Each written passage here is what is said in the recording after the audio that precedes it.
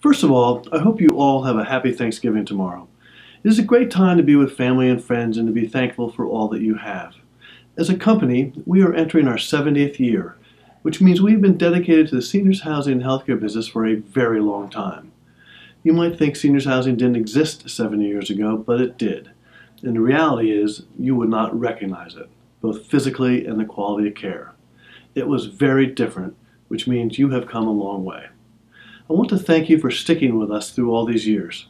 I know you may not agree with me all the time, and I may have offended a few of you once in a while, but I hope I have been consistent in my thought process and analysis.